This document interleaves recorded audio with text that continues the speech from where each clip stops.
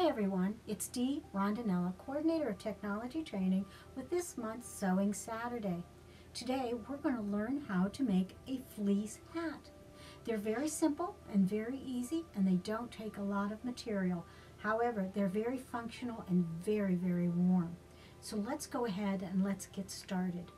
What you're going to need is approximately 27 to 30 inches of fleece. I use fleece straight out of the craft store, nothing special, not the most expensive kind, just the everyday anti-pill. And what I do is I usually go to the remnant section so that I can get it at a 50% off, because you don't really need a full yard. I have also created a pattern for my hat. Now, the original pattern was one that I purchased from Simplicity many years ago, and I have to tell you, I wore it out. So I made a pattern from that last little tissue paper that I had left, and I laminated it, and I'm willing to share it when the Maker Studio is open. So if you ever want to use it and we're open, just let me know, and I'll make sure my copy of my pattern is there for you. But what it is if you look at this, and I'm going to hold it up in a second, is it is approximately 27 inches wide by about 27 to 30 inches long. And the reason I give you those estimates is because everybody's hat size is different, and you may want to measure it towards the person's head so it's comfortable. But here it is one solid piece, and you can see that it's got straight sides, but it's got what we call little like triangles right out of the top. Those are specially measured so that when we make the seams on the top, the hat comes to look like a peak, and I'll explain those as we go. So what I do is I lay my fleece out and I place my pattern on top, and I will pin it. And then when I do that, I use either a rotary cutter or a pair of scissors to cut out the entire pattern. So here it is, completely cut out. And you're going to notice, because the fleece comes like regular fabric with two sides, because they do a fold over, I have from one cut enough for two hats. So I'm going to take one of my hats and I'm going to lay it aside. Then I'm going to take my next hat part and I'm going to get ready to sew it. Let me move my tools here so that I have enough room so I can show you. Here it is, laid out flat. Now you need to determine which is the right side and which is the wrong side with your fleece. So that depends on which one has what we call a little more of the grain to it. Is oftentimes the outer side or the right side. And so what I'm going to do is I'm going to fold it so that the right sides are together. Right sides together, and I'm going to match up all the pieces and parts because I'm going to get ready to sew. I'm going to pin it so you can see the points where I'm going to put my seams. Like for instance, I'm going to start right here at the top of the first peak, and I'm going to pin that because I'm going to come down and I'm going to turn that pivot right there at that corner, and I'm going to come about 2 inches down. I have to leave a gap so that when I flip the hat right side out, that I have something to pull it through. Now I'm going to put a second pin to tell myself where to start my seam again. And then I'm going to come down here with my final pin, and I'm going to put it on this end right at the top of that peak so that I know to stop sewing there. Now I'm going to take this moment and I'm going to sew this. All right, I'm going to be using a 1/4 inch seam just like I do regular seams. And I'm going to put it under my machine. Now, if you have the type of machine that doesn't like fleece, which is always possible, then you're going to want to use something called a walking foot. And I talk about a walking foot a lot, but what that is it's a different kind of a foot that goes on the machine that helps pull the fabric through. So I'm going to sew this. Now, I'm going to cut from the video so that you don't have to listen to the machine. All right, I finished my sewing of my long seam. I started at the top of the peak. I came to the corner where I pivoted. I came down, skipped my spot here so I can pull it right side out, and I finished my seam to my next pin that I had. One more piece of seam that you have to make before we go any further is on this side here. We have to do the same thing on this side. However, instead of sewing all the way down, we have a fold.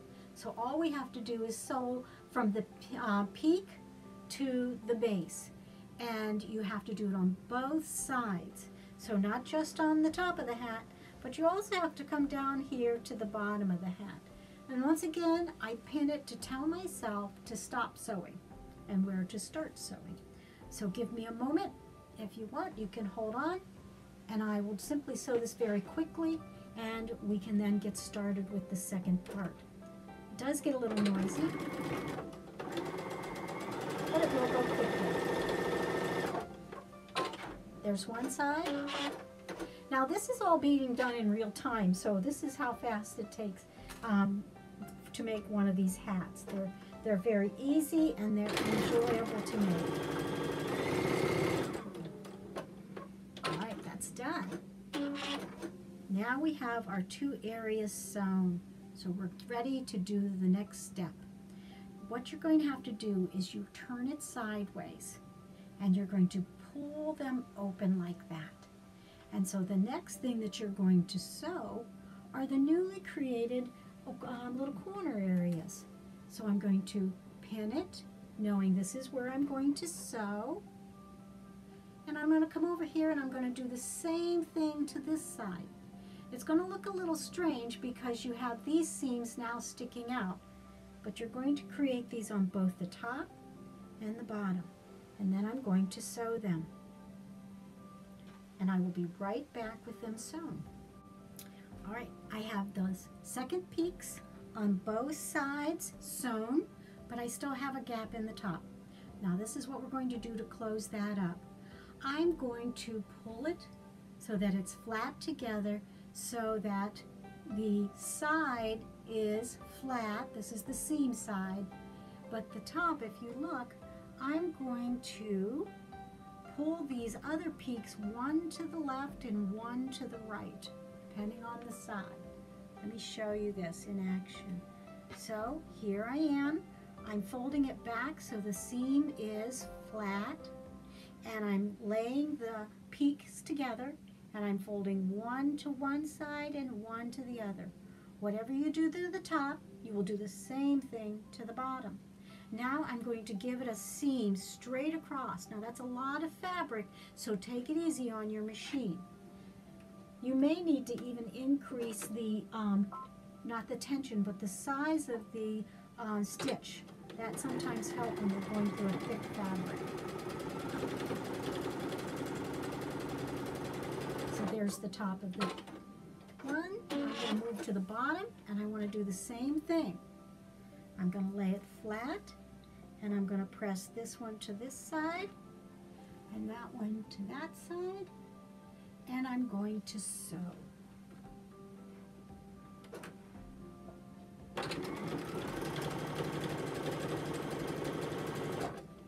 Can you believe it? We're almost done. So we have our hat. I know it looks a little strange, but wait till you see it turned right side out. So I am going to go ahead and I'm going to pull it right side out.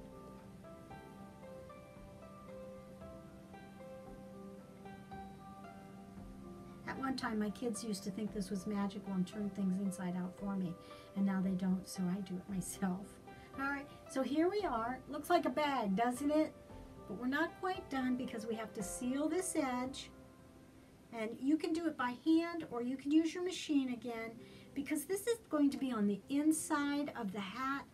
I just put a quick seam right here to close that up. Nobody's going to see it. And the seam is now closed. Now let's create a hat, shall we?